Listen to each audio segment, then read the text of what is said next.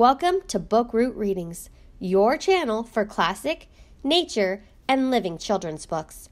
Click the subscribe button to be notified of new readings. Enjoy the story. Fiona's Lace by Patricia Polacco.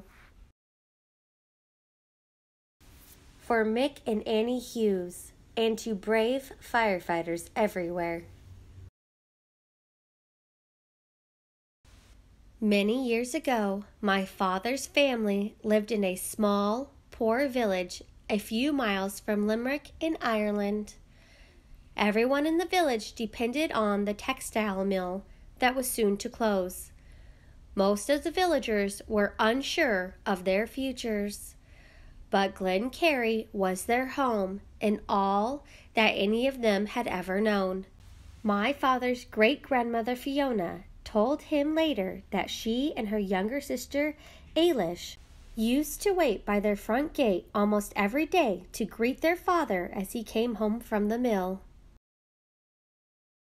Their mother, Annie, was known far and wide for her hearty soups and lovely bread. Supper in the Hughes household was a celebration of good food. But the best part of supper for Fiona and Ailish was to hear their father, Mick, tell grand stories. "Da, tell us about how you got Mother to marry you," Fiona whispered. "Oh, yes, Da, tell us," Ailish chirped. Their father's eyes blazed as he began. "Now, ye can believe this or ye can believe it not," he started. The girls and their mother leaned in. "Back when your mother and I worked at the textile mill in Limerick, I used to walk by the lace parlor on me way to lunch." He paused. Fiona smiled broadly at Ailish. They knew this story by heart. "That is when I saw the most beautiful little lass I ever laid eyes on." "Such talk, Mick. You've been kissing the blarney." Their mother blushed. "So I asked all the other girls in her parlor where she lived so's I could come a-callin' and spark her. But not one of them would tell me. One day, as I left the mill, I noticed a lovely little bunch of lace tied to a bush just down the lane. I could see other little bits of lace tied to trees, bushes, front stoops, and lamp posts further on. I recognized her lace, so I followed it down the paths and lanes until they stopped just in front of a darlin' little cottage.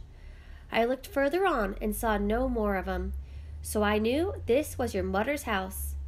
Fiona and Ailish tittered. "'Twasn't more than a fortnight that I started courtin' your mum.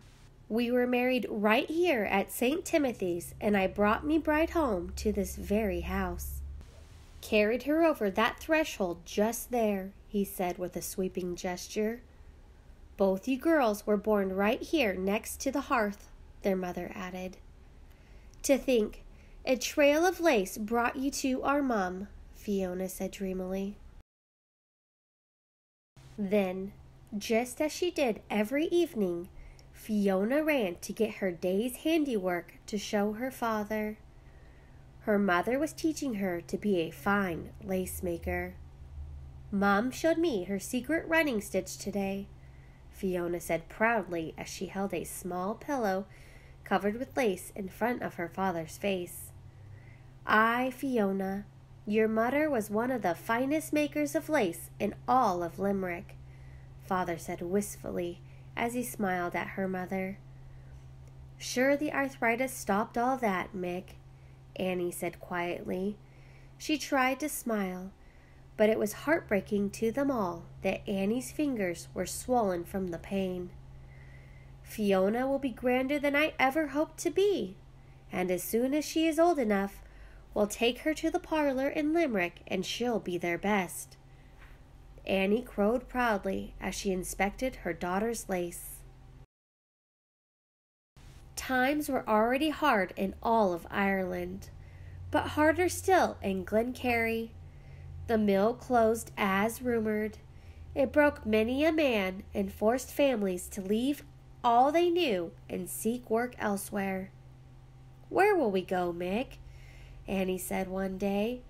Her heart was deeply troubled. One day, their neighbor Mrs. O'Flaherty spoke to Annie over the back fence. "My Jocko and I have signed a contract. That's all we had to do to get passage to America," she said as she hung up her wash. "A contract to do what?" Annie asked. "To serve a wealthy family in America. We are going to be in domestic service for them." "You mean you'll be their maid?" Annie asked. "Of course, and Jocko will help on the grounds. The wealthy family will pay our way there on a ship. All we have to do is promise to work for them until the passage is paid off," Mrs. O'Flaherty answered. When Annie told Mick that evening, they stayed up into the wee hours of the night talking about it. Within a week, they too went to an agency and signed a contract to work for a family in Chicago, America. "Chicago, America!" Fiona yelped. Part of her was excited because she had heard so much about America, but part of her was very sad for she loved her little village. For the next weeks, it was hard for all of them. They had to decide what to take with them and what to leave behind. The last night they were home, Fiona and Ailish put out a bowl of milk for the leprechauns and the wee people, the fairies, as they had done all their lives. Fiona: "In America, servants have servants of their own. The streets are paved with gold, and we shall live in a fancy house. If only we could take the wee people to America with us. Do you think we could?" Ailish asked her sister. "No, Ailish. I think the only place that the wee ones can be happy is here where the wood brine twineth near the forest, here in Glencarry," Fiona whispered. The next morning, Fiona's mother and father bade tearful farewells to lifelong friends. After old Mr. Fitzgerald helped them load the last bundle on the wagon, the family climbed aboard. As they left their homestead and village, they all looked back as long as they could. When they crested the hill, their beloved village disappeared behind a grove of trees. Ailish and Fiona cried for miles. So did their mother. Their father just stared off into the distance. They traveled most of that night and part of the next day. When they arrived in Belfast, they made their way directly to the shipyard to board the steamer that was bound for America. As the ship pulled away from the docks, they took one last longing look at their beloved Ireland. Crossing the Atlantic was long and hard. Almost everyone aboard was seasick and miserable.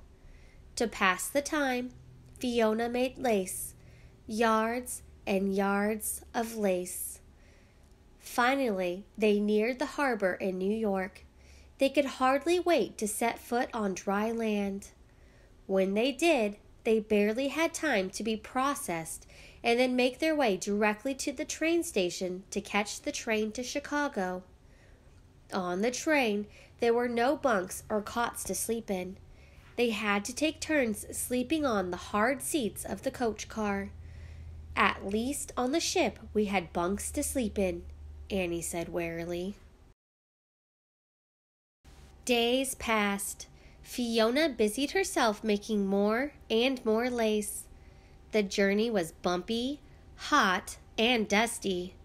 They stopped at many towns and cities. Every so many stops, they bought bread and cheese. Finally, one day, the conductor announced that they were approaching Chicago. We're here! Ailish crowed happily. The train pulled through what seemed like miles and miles of stockyards full of cattle. They could see a big city, tall buildings off in the distance. "I'm guessing the cattle are waiting to be slaughtered. The Americans eat well. I'll be bound. There must be a joint of beef on every table," their father sung out. Look, Mother, the sea is right next to Chicago. I wonder why the ship didn't bring us right here, Fiona said. That there is Lake Michigan, folks, and it sure does look big enough to be an ocean, don't it? The conductor said. At the depot in Chicago, there were drivers for hire with wagons to take travelers home. Fiona's father had the address of the rooming house that their employers had arranged. As they drove through the city, Fiona couldn't believe her eyes.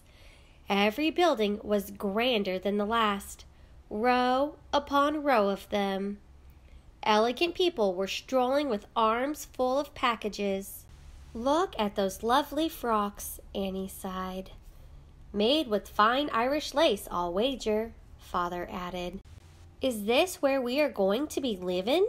Ailish chirped excitedly. Our flat is on Deconian Street. Is that near here? Their father asked the driver. The driver smiled. No, sir. We have quite a ways to go, he answered. The farther they drove, the clearer it became that they were coming into a part of Chicago that wasn't so grand. The streets were crowded with spruikers selling their wares from wagons. The buildings and houses were shabby and run down. This is it, 120 Deconian Street, the driver sang out. Then he helped them unload and lug their belongings up rickety stairs. Yoo-hoo, Annie! It was Mrs. O'Flaherty, their neighbor from Glen Cary. We work for the same family. They told us you were coming. I tidied up your flat and made your beds, she called out. This must be a mistake, Mother. If you and Dad are working for fine rich folks, why would they be putting us up in a place like this? Fiona whispered to her mother. Annie and the girls cleaned and swept while Father went for supplies.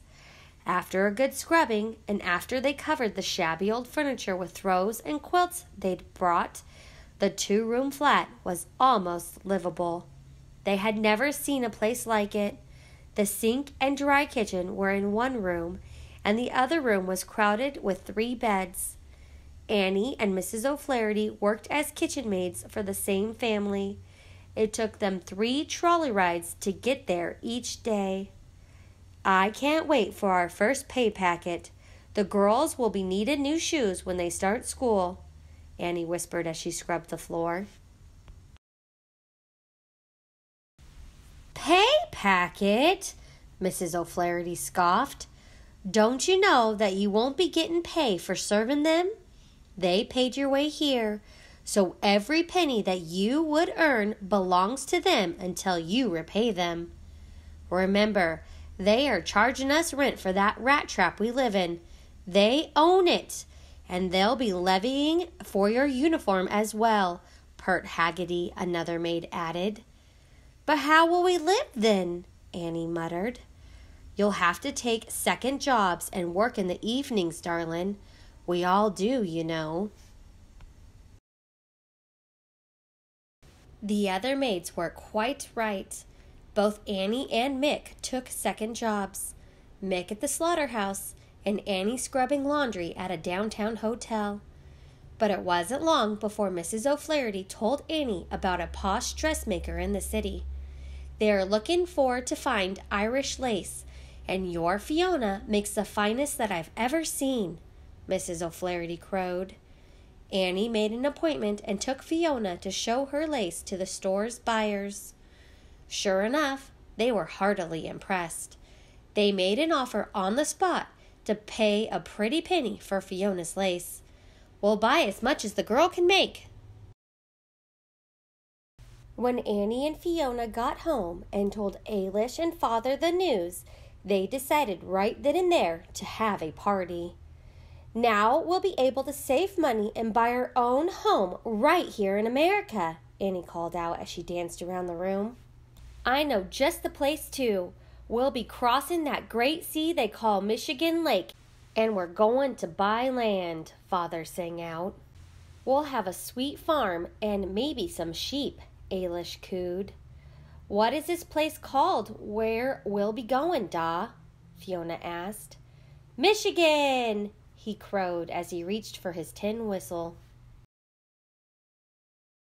That evening, all of their neighbors gathered and sang and danced, some of them even while holding pieces of Fiona's lace. "To Fiona!" they sang out as they whirled around the room. "This lass and her lace has saved the Hughes family," Mrs. O'Flaherty called out. "The Lord bless us all," Annie whispered. The celebration went on almost until it was time for Mass the next morning. As the months passed, it wasn't long before the Hughes family had put away money in a tea tin on the high shelf in the kitchen. It was the month of October, and All Hallows' Eve would be coming. One night before their father and mother left for their night jobs, Father sat down to tell them a story. This is about the Polacco, the ghostly black horse that is harnessed to the Costa Bower, the carriage of death. The banshee screeches and pounds on the door to collect souls that have passed from this life, Father said as he pretended to shiver. "I don't want this story, Da. I want to hear about the trail of lace that you took to Mom again," Ailish insisted. "Darlin', you know that one by heart." "I want to hear it too, Da. I want to hear about Glencarry. I miss Ireland." Their father obliged them, and then he and their mother hugged Fiona and Ailish in for the night. "Remember, my precious lambs, keep the Sabbath, love the Lord. It's in your heart home resides, and it will remain there as long as you remember those you love," their mother whispered as they both slipped out the door. While Ailish slept, Fiona made lace for what seemed like hours. As she looked up to rest her eyes, she noticed a light glowing through the window. It was late. What could the light be? She heard shouting and people running about. Then there was pounding on the door. "It's the banshee! Coming for us!" Ailish screamed, waking from a deep sleep. Then they heard a voice call out, "Fire! There's fire! Run for your lives!" With that, Fiona dressed Ailish, pulled on her shawls, grabbed the tea tin and her bolt of lace, and ran for the door, pulling her crying sister. They all but tumbled down the rickety stairs and made for the alley. There were people everywhere, running and screaming. As Fiona looked back down the alley, she could see nothing but flames lapping at the sky. It was dark and smoky. Just then, a clanging bell, neighing horses, and thundering hoofs rushed by them. "It's the Polacco and the Costa Bower!" Ailish shrieked. "No, Ailish, that's the fire wagon. They're coming to put down the fire," Fiona called out as she pulled her sister along. "Where are Mum and Dad? Where are they? If our house burns down, how will they ever find us?" Ailish sobbed. Fiona didn't answer. They ran and ran until they tasted blood in the backs of their throats. "Where are we going, Fiona? Where?" Ailish panted. "We're doubling back to our house. The fire has already been there and won't be back," Fiona answered urgently. "How will Mum and Dad ever find us?" Ailish sobbed again. Fiona took out her bolt of lace. Her scissors were still around her neck. She pulled off some lace and started cutting it. "No, Fiona, your beautiful lace! Your lovely lace!" Ailish screamed as she became hysterical. "Ailish, this is the only way. We'll leave a trail of my lace. That's how Ma and Dad will find us," Fiona said softly, trying to comfort her sister. Just as Fiona tied her last piece of lace to the doorway of a basement, she and Ailish crawled in. They huddled there together for hours, through the darkness of the night. From time to time, Fiona thought she heard voices, but then they'd get faint and disappear. At morning's light, Ailish started to cry again. "Mom and Da should have found us by now. They should have," she insisted through her sobs. "The trail of lace will bring them right here to us. I know it, Ailish. I know it." Fiona tried to comfort her. What if they perished in this awful fire? There's nothing left of Chicago. Nothing. Ailish sobbed even harder. It was exactly at that moment they heard a familiar voice. My lambs, my wee little lambs. It was their mother. She and their father were both clutching pieces of sooty lace. We've been looking for hours. We'd almost given up hope, their mother said as she held them close. That's when we saw it, the first little glimmer of hope. Your lace, Fiona. Your lace tied to a lamppost, their father cried. So we followed it. We followed each and every little bundle of it, their mother added. And it brought us right to you, my darlings. Right here to you, father said as tears rolled down his cheeks. But Mother, Fiona's lace is ruined. It's covered with smoke and soot, Ailish whispered. No, darling, this is her most beautiful creation, soot and all, for it saved you both, and us as well, their mother cried as she held them close. We and generations after us will cherish this lace, Fiona, always, always, their father exclaimed. Mick Hughes was so right. My father's family has, indeed, cherished their pieces of Fiona's lace for so many generations now. Most of the brides in my father's family wore it in their veils, or carried it in their bouquets, or pinned it next to their hearts on their wedding gowns. I keep Fiona's lace framed in an honored place in my home, but actually it fills a hollowed place in my heart.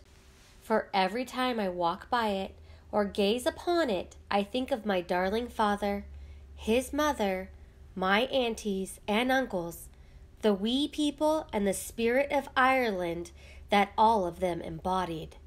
Then I find myself thanking the Lord, and I remember, just as Annie charged her two daughters, that home is where the heart resides, and it will remain there as long as those that I love are remembered. Thank you, Fiona.